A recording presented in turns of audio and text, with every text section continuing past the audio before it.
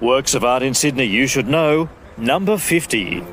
The city's cavernous metro stations form an extensive art trail. At Barangaroo, Khaled Sabsabi's In Time We Shall features tree sculptures fabricated from copper and steel, symbolising the nurturing of life, culture and connection.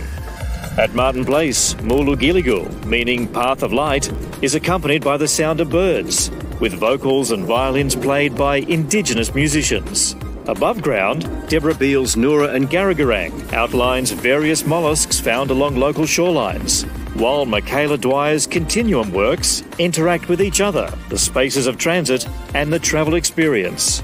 Callum Morton's The Underneath at Gadigal Station is comprised of 10,000 clear glazed ceramic tiles, evoking deep connections to the visual history of underground train stations. And the tank stream, a source of fresh water for the original indigenous population and later colonists.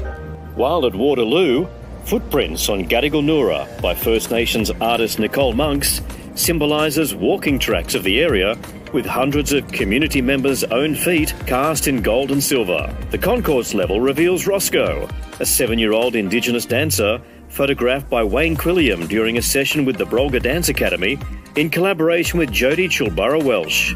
Check it out.